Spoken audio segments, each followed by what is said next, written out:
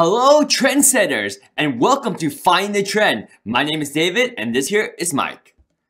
Wow, Bitcoin is at $32,000? That's over a 10,000% growth.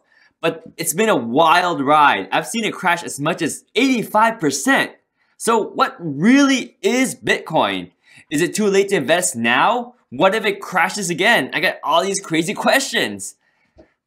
So yeah, Bitcoin is the leading digital currency, actually the world's first digital currency, otherwise known as cryptocurrency. And I won't really go into details of how exactly it works, but all you need to know is that Bitcoin is mathematically limited to 21 million digital coins.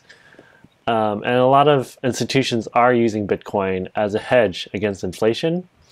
And actually, for savers like you and I, perhaps, or investors like you and I, it makes more sense in the long run than necessarily like putting it into a bank account, because you only get a little bit of money, and that won't keep up with inflation. Ah, okay, great.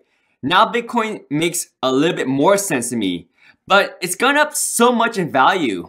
Should I buy Bitcoin now? Yeah, so there's been a lot of high-profile companies such as insurance companies, JP Morgan, Square, PayPal, Amazon, Google, even Apple are rumored to be adding it as part of their payment platforms.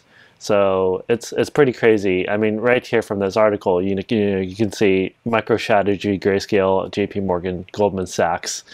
All of them are really buying Bitcoin. Even BlackRock downgraded U.S. Treasuries, which is basically how institutions buy cash, essentially. They don't actually hold cash, they hold U.S. Treasury bonds.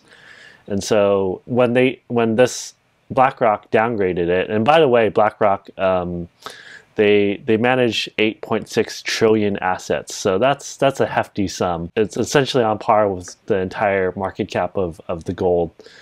So it's huge, and actually it's even more significant because one of their advisors hinted that it could actually replace gold, which is also worth $9 trillion. So this makes Bitcoin's market cap, of 700 million, a really small fish in a really large pond, considering it's competing with the world's fiat currencies and commodities like gold. Nice. You've convinced me. Now I want to invest. This is exciting technology, but do I need to worry about it potentially crashing yet again? Yeah, I mean, it obviously has the potential, to have market corrections and crashes. It just really kind of depends on what you want to do when you cash out your investment, because it's definitely volatile, and it's not clear necessarily like, oh, are you going to put that into stocks? Well, not everyone's willing. Are you going to put that into savings? Not everyone's willing to have that money tied up for an extended period of time, right? But Bitcoin's like strongest argument that it's the store of value, right? Like gold, it's not necessarily going to crash 85%, and it's probably unlikely to crash 85% because of institutions that have already bought into it. Especially if JP Morgan and BlackRock and Goldman Sachs they're basically part of the US economy at this point. Like, the government is going to bail them out. So it's not going to crash 85%. But at the same time, you probably don't want to invest everything in it just because it could dip. And you might suddenly need the money and you have to sell at a really bad time, right? And Bitcoin's market cap is pretty small compared to gold or the US dollar. So it hasn't been something that people take seriously yet in terms of replacing those stores of value, right? But at the same time, like gold or the dollar, Bitcoin gets safer the more people hold it. So unlike a stock where the more people hold it, the worse the returns are, we actually have the opposite, where if the more people hold it, the more confident people are about this holding value. And we actually have news that institutions are buying it as well, obviously, as we saw earlier. So, and they'll most likely continue to buy it in the future. Also, inflation is a potential risk. I mean, it's not a risk right now, but it could be a risk in the future because we're printing so much money. Got it. Now, Bitcoin is a cryptocurrency. So why invest in Bitcoin and not other cryptocurrencies? What other alternatives are out there? Yeah, so that's such a great question. The other currencies aren't really in wide circulation, or they're not really well known. They also don't really have first mover advantage, and most of them don't really have a limit on coins. The biggest alternative to the Bitcoin is currently Ethereum, which is still really expensive. I think last time I checked is around like $1,000 or $1,200, and so it's still really quite expensive. It doesn't really have any major institutions buying it, which is a really big problem if we want to invest in a currency that has, you know, a lot of financial support behind it. So should I invest in the stock market or Bitcoin? I mean, I think both have advantages. I don't think necessarily one is better than the other. Like, the stock market is great for investing in certain companies because, like, certain companies like Tesla or Square, they do industries, they're doing very well. Bitcoin is more like investing in gold or like a type of currency. It's different because it's influenced on a market scale rather than an individual company earnings scale. On that front, like, I do think like Bitcoin though will be a viable competitor to gold, which already would make it like worth $500,000 per coin, which would make it 10 times what it's currently worth, over 10 times what's currently worth, and could do even better than that and actually start to replace the dollar or as a currency or even as payments. Could go even higher because at that point it really does have a store of value. Wow, pretty crazy potential for sure. So what actually happened the other day, like last week? I actually saw Bitcoin drop from like 40,000 all the way to 30,000 overnight. Like, that was crazy. What was going on? Yeah, no, definitely. I mean, Bitcoin still can be mined. So there's this concept of mining in cryptocurrency, which is sort of like printing money, essentially. The reason why you want to do this is because it's just like the normal money supply. Like, a little bit of inflation is good, so that you encourage people to keep creating or keep spending, and not hoard it, right?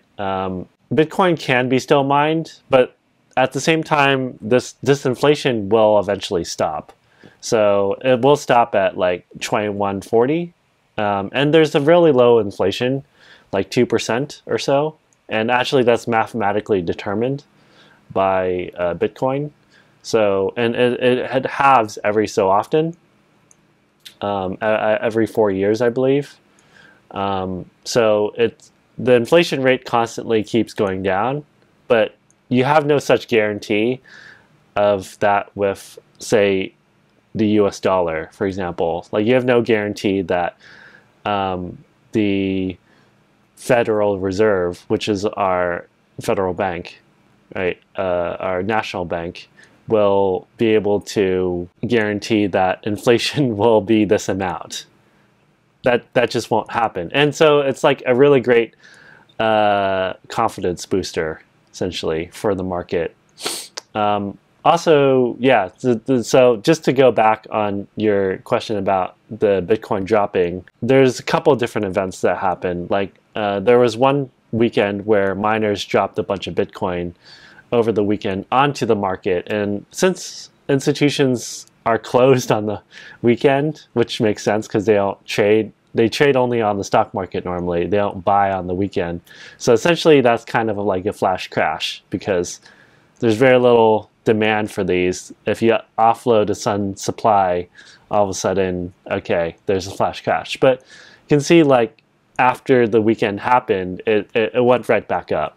Yeah, and then there's another correction that happened much more recently when Biden's Secretary of Treasury, Janet Yellen, I hope I'm saying that right, said that the US will clamp down on cryptocurrency. Really, only a few days later, even like she changed her tunes and said that Bitcoin had like some potential benefits for the financial sector. But like, if you panicked and sold like during that time and just like listened to the rumor mill, then you would have clearly regretted that decision just because of short-term volatility. Mm-hmm. So how do you start to invest in Bitcoin? I mean, if a Bitcoin is worth, what, $32,000 per Bitcoin, do I need that much money to start buying my first Bitcoin? No, I think Bitcoin is really accessible to invest in, unlike a stock where you have to buy one share. I mean, even though there are ways to buy partial shares in a company, there's not many people that want to do it, or like it's just not like psychologically, it's not very enticing.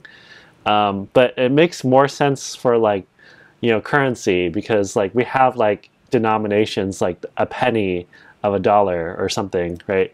So it makes much more sense to buy a partial coin of Bitcoin, because it can be divided into a really small amount, and people are psychologically already okay with that. And if it actually goes to $500,000 a coin, which is what for example, ARK Invest believes as well, even if you have a partial amount, it still ends up being a very large sum of money. If you want something that is not necessarily Bitcoin, but still within the stock market, I mean, I'd invest in Bitcoining mining companies like Riot, or companies like that buy Bitcoin like MicroStrategy or even Square. There's also another reasons why you might want to buy stocks instead of Bitcoin directly, which is if you have accounts like retirement accounts, which cannot normally buy Bitcoin, they can only buy stocks or ETFs or mutual funds. So buying shares in those kinds of companies will actually allow you to take advantage of that pricing trend